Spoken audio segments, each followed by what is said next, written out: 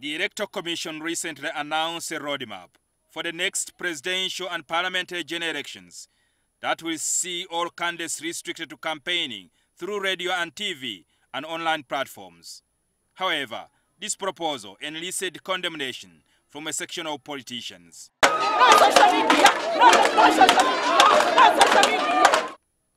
However, research by Uganda Communication Commission has found that there are about 25.4 million mobile subscribers in Uganda, in a population of 40 million Ugandans. According to the Uganda Communication Commission, 15.2 million of these Ugandans have access to the internet, and the majority of these are using their mobile phones to go online. However, only 2.5 million Ugandans are active social media users. Robert Sebunya is a digital technologist. Internet. So on just the social networking sites, we have 2.5 million active Ugandans there. Of that, of course, you have about 2.4 million, 2.5, it keeps oscillating, monthly active users of Ugandans on Facebook. Of those, we have about 180,000 Ugandans who are active on Twitter. Then we have about 650,000 of them active on LinkedIn, which is mostly the professionals. And then we have a lot of the other people who are just on Instagram, which is shockingly mostly the male, about 36,000. But those are just people on social networking sites.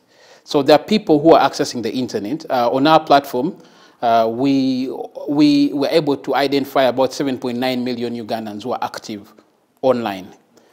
So these are people who log in and access an internet service from Zoom to other platforms, to other different sites and apps. So those are the ones that we're able to access. Sebunya explains that using digital platforms to campaign is more effective and less costly to candidates compared to the traditional ways of campaigns in Uganda. The cost of one person viewing your video one time is 0.01 cents of the dollar. That is less than 200 shillings. Multiply that by 100,000 people, and you see that it's much cheaper to reach an individual using digital channels. Twitter itself has technologies that allow you to, for example, a candidate to be able to put up a video. It's only one candidate who can do that, one person who can do that in the whole country. So it's called a broadcast. So you do a broadcast that can only be seen once by everyone who logs into Twitter on that day. So now it will cost you $2,000 per day. That's about 8 million, right? That's about 8 million per day if you wanted every Ugandan who logs onto Twitter to see your tweet. Now, only one person can use that again. Only one person per country can use.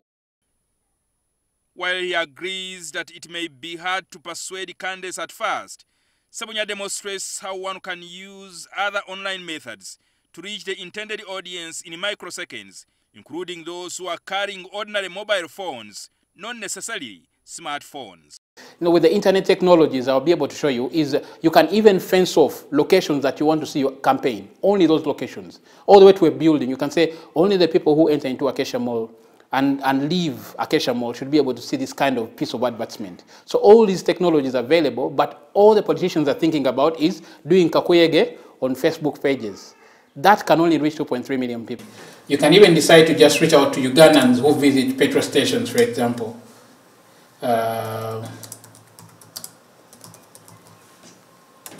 So you'll be able to see a bunch of different petrol stations in Uganda, right over there.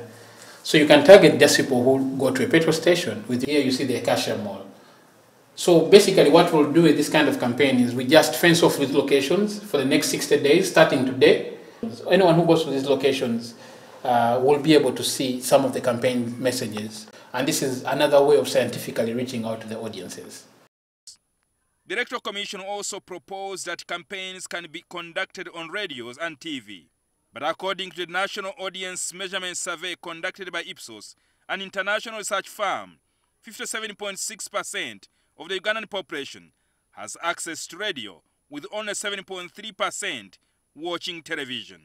From the total of about 22 million people, about 18 million have access to radio and at least listen to radio regularly. At least in the past 7 days, you'll see about 18 million listen to radio at least daily.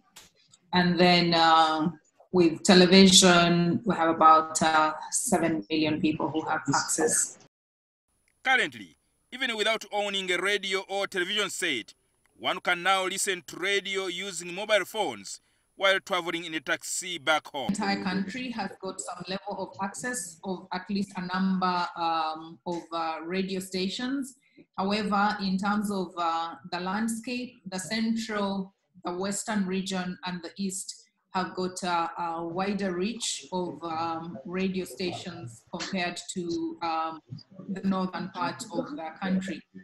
Both Sebunya and Virginia Nkwanzo of Ipsos agree that there is a lot to gain from going virtual campaigning in the long run. Jjingo Francis, NTV.